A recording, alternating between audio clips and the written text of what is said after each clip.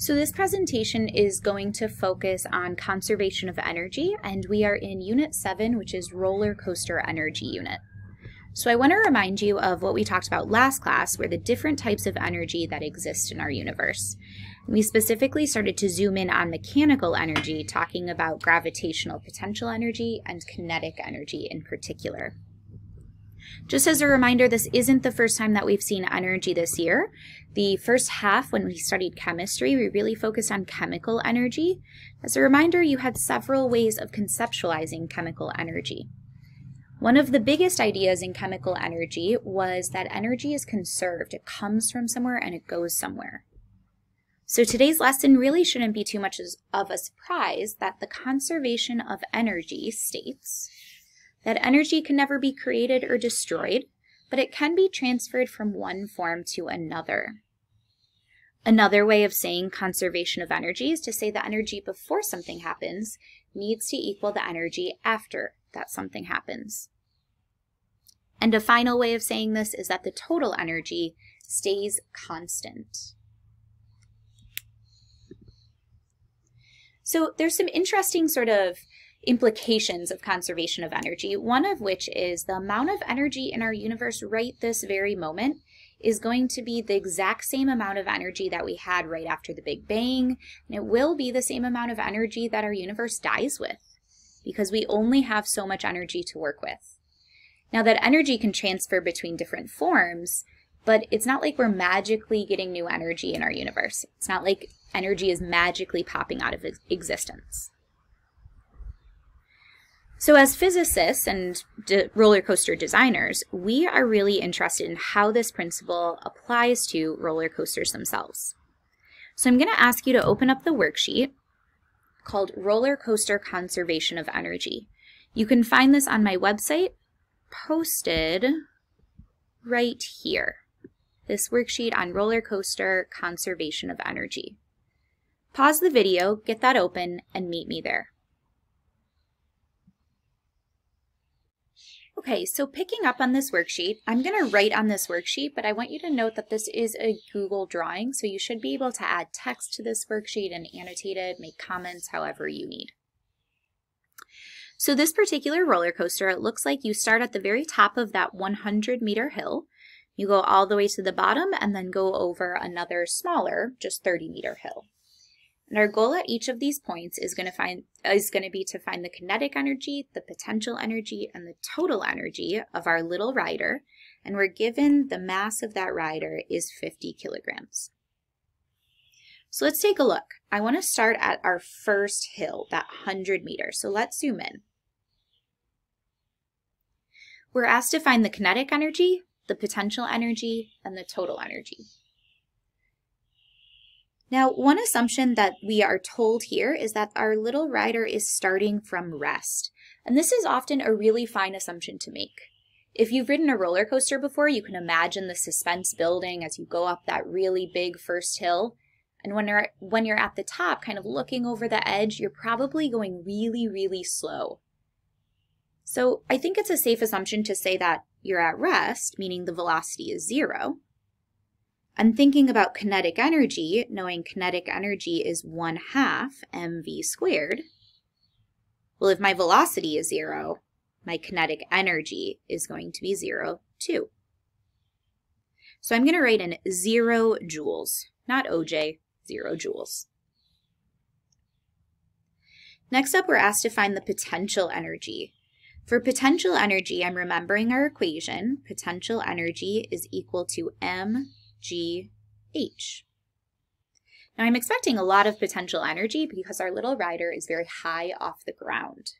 Let's calculate it. We know mass is 50 as given in this problem.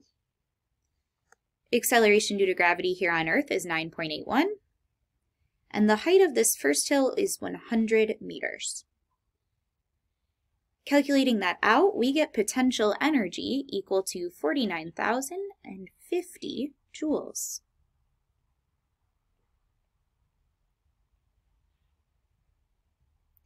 Last but not least, we are asked to find the total energy.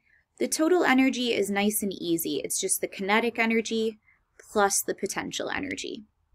Since we had 0 kinetic energy here, all of our total energy is coming from the potential energy. I'm going to zoom back out because we now have a really important piece of information that can help us with everything that comes after. We know the total energy. And according to conservation of energy, energy can't be lost, it can't be destroyed, it can't be magically created. The amount of energy you have is what you're stuck with. So I can actually fill in every total energy to be the exact same amount. So 49,050 goes in all of my total energy categories. I should point out that we are assuming 100% efficiency, which we'll talk about towards the end of this lecture. So let's take a look at our second place. I'll zoom in to our little guy who is now halfway down the first hill. He's at 50 meters. I'm tempted to start with kinetic energy, thinking that kinetic energy is 1/2 mv squared. But here that isn't really that helpful to me because I don't know the velocity halfway down the hill. So instead I'm going to switch gears and I'm actually going to try to solve for potential energy first. Using potential energy is mgh. For potential energy, I know the mass, 50. I know the acceleration due to gravity here on Earth, 9.81. And I know the height now, you are 50 meters down the hill. Plugging into my calculator, this comes out to be 24,525 joules.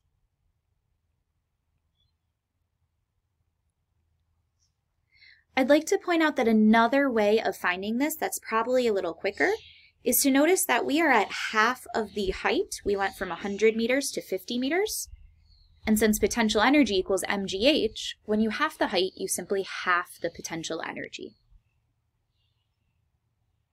But we still have to solve for kinetic energy. And this equation, 1/2 mv squared, is still not very useful to us. We still don't know the velocity. But we do know that kinetic energy plus potential energy needs to equal our total energy.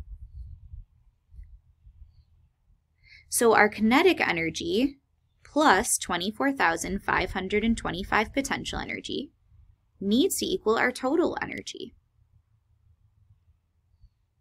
Solving this equation, we can see that there are 24,525 joules of kinetic energy here, too. If we were asked to find the velocity, now we could go back to kinetic energy is 1/2 mv squared and solve for velocity. As a quick check, kinetic energy plus potential energy still equals total energy. We are showing conservation of energy. Energy has transferred between forms.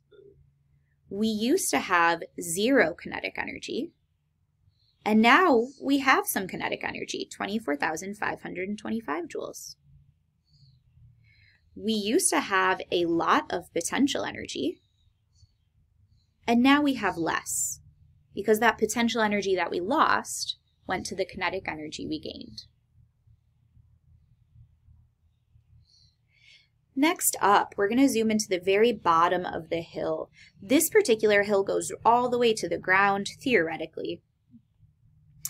And at the ground, I'm thinking that we're going to have a lot of kinetic energy, but not so much potential energy. I'm imagining riding a roller coaster where I'm going really fast at the bottom of a hill, but not so high off the ground. In fact, for our potential energy, knowing that potential energy equals mgh, and knowing that my h is 0 meters, that means that I have 0 joules of potential energy. Well, where did all of that lost potential energy go? It simply was transformed into kinetic energy. I must have 49,050 joules of kinetic energy because I know potential plus kinetic is going to equal my total energy.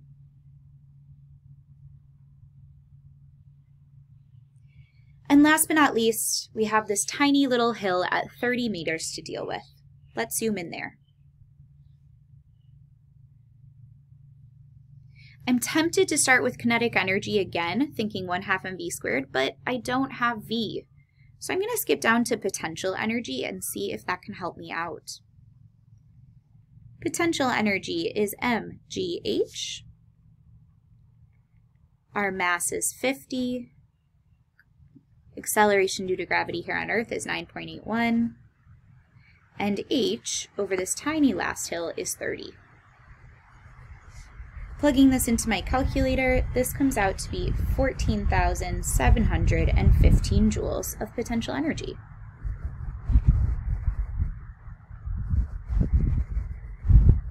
I can use this information to then help me find my kinetic energy. I know that kinetic energy plus potential energy needs to equal my total energy. I'm looking for kinetic energy. I just found potential energy, and I already know my total energy from conservation of energy. Solving this out, I get 34,335 joules of kinetic energy on this last hill. I like this view because you can really see the transfers of energy going on. Yes, the total energy is remaining constant. Energy is not being magically created or destroyed, but it is being exchanged between kinetic energy and potential energy. We have one last question to answer though, and it's right here at the bottom. It says, what is the maximum velocity of this roller coaster? So taking a look at the roller coaster itself, I'm looking for the maximum velocity, so that really means that I'm looking for where the kinetic energy is maximum. The fastest that you can go will produce the biggest amount of kinetic energy. And the biggest kinetic energy happens right here at the very bottom of the hill. So if I could use that kinetic energy to solve for the velocity, I can find out the maximum velocity of the roller coaster. I'm going to take the maximum kinetic energy and set it equal to 1/2 mv squared, where that v is going to be my maximum velocity. My maximum kinetic energy, 49,050. I know mass is still 50, and I'm looking for my velocity. I'll simplify. 1/2 of 50 is 25. I'll divide both sides by 25. Bring that up since I'm out of room. Plugging that into my calculator, I get 1,962 is equal to my velocity max squared. Square rooting both sides to undo that squared, I get a maximum velocity of 44.3 meters per second.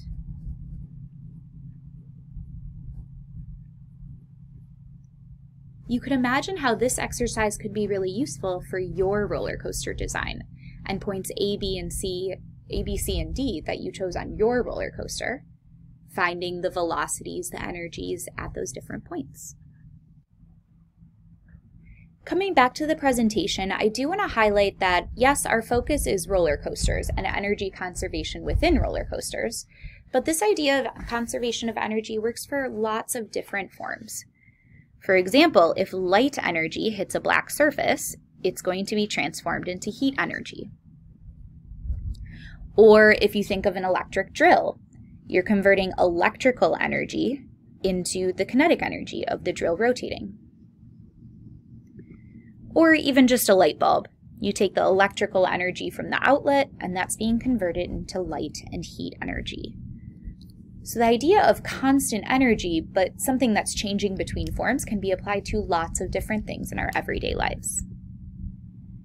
I do want to point out, though, we do not live in a perfect world. So the second part of this lecture is going to focus on efficiency.